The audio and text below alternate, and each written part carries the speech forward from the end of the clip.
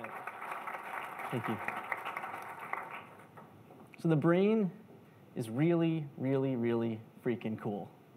It is the most complex system in the known universe. You've got over 80 billion neurons forming over 100 trillion synapses. When they all fire properly together, they make you, you. But I don't need to explain to anybody in this room that the brain is cool. If you're attending a TEDx talk, you obviously value the sciences. But neuroscience today is where chemistry was in 1650. That's actually a very exciting prospect. It means we have so much left to learn. And we're going to have to move forward out of necessity, since 1 in 5 of us will come down with a neurological disorder at some point in our lives. Whether it's stroke, epilepsy, Parkinson's, Alzheimer's, these diseases place an enormous burden on society. So to have a hope at actually finding effective treatments or even cures for these diseases, we're going to need more scientists, and we're going to need to get the public on board.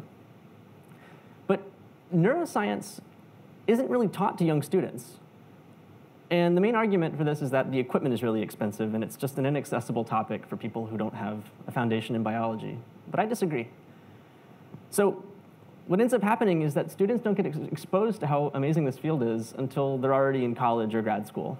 That's an issue. I think we need to be reaching back earlier in students' educations and showing them how cool this field is.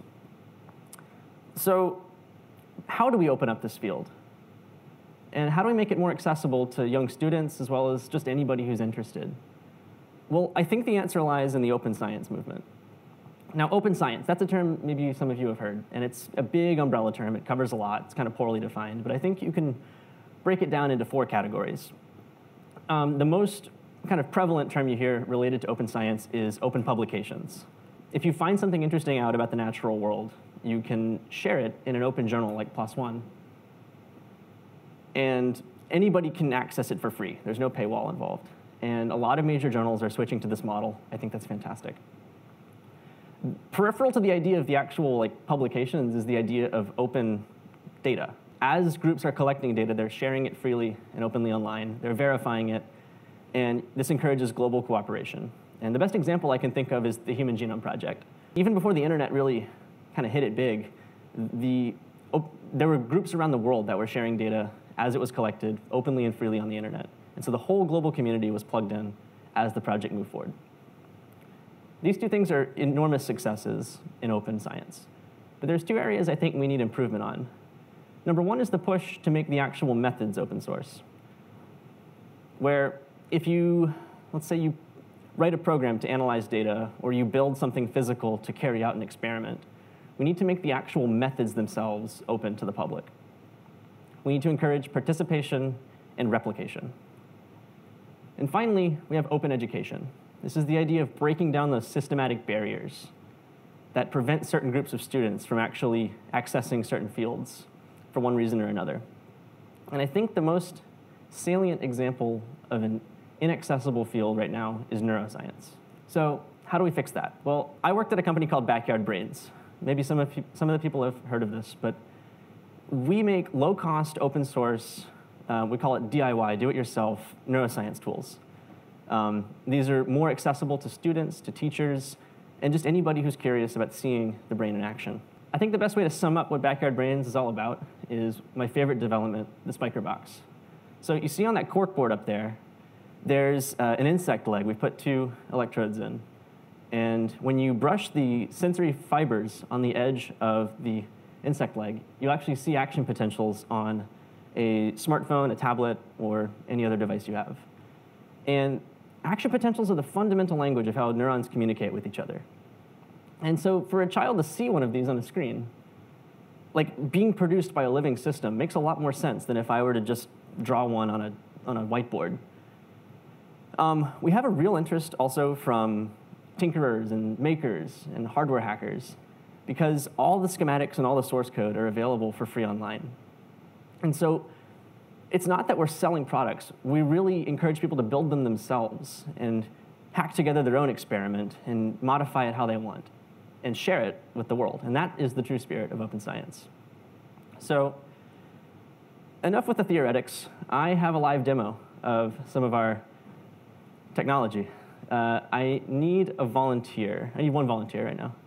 Give him a round of applause. All right. Hey, so what's your name? Vincent. Vincent, nice to meet you. All right, we're going to get to know you really well. So I need you to roll up your sleeve, if that's all right. Maybe I should have picked someone with like, all right. Just yeah, like one of your, yeah. All right. I actually need to see kind of this part. Yeah, I know. It's all right. Don't plan for these things. Well, while he's getting ready, what we're going to do is talk about the ulnar nerve. So when your brain sends a signal down out of your motor cortex, down your spine, and into your arm, it synapses onto the muscle. And we can actually listen to the signal that your brain is talking to your muscle with. And since the ulnar nerve is very close to the skin, we can actually take that electrical impulse, amplify it, and then show it on a screen. So we're going to do that right now. So I'm going to put a reference electrode on the back of your hand. Thank you. We're going to put 2 more kind of on this area. So on the inside. Yeah. 1 there. And 1 here. All right. So can you actually step kind of over here? Awesome. So I'm going to plug you in here. You're not going to feel anything. Don't worry. So just on the back there, reference electrode. Then 1 and 2. All right. So let me open up the iPad here. Plug this in. All right. So everybody can kind of see that. All right. So what I want you to do is, with your arm out, just basically like you're curling something, just do that. Everybody see that? So that's what we call EMG, electromyography. I'll hold it up for people. So just do it a few more times so people can see. So as he's flexing, his brain is sending a real signal down to his arm, and we're listening to that. Now, what's even cooler is if I set a threshold here. Now, all I want to do is kind of hold it in a flex position. What you see there is we've isolated one action potential, the fundamental language I talked about earlier, that the brain talks to things with. That's coming from your real body. Now, this is kind of cool in a theoretical sense, but we can actually do something with this signal. All right, you can relax, by the way. Thanks. Just show off, yeah. So what we can actually do requires a second volunteer. Let's go with you. Yeah. Alrighty. So give him a round of applause, a big round of applause. You don't know what you signed up for. All right, so what's your name? Gary. Gary, nice to meet you. Sweet. All right, so Gary, what we're going to do is we're going to take the signal coming out of Vincent's arm.